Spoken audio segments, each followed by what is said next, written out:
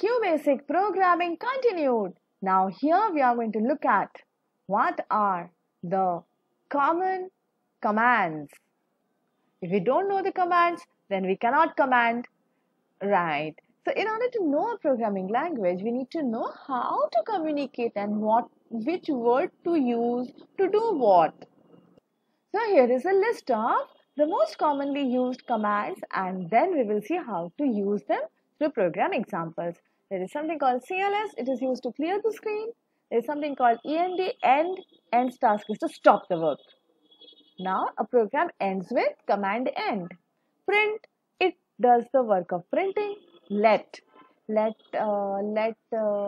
allows you to put a value in a variable. Input allows you to ask for a value in a variable. If and if is a conditional statement which does selective task only if the condition is true.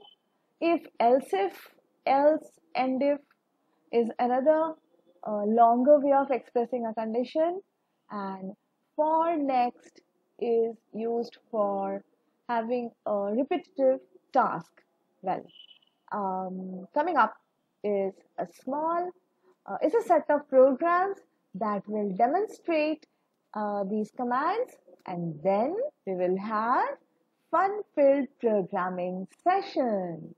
Well, wait for the programs to come, okay?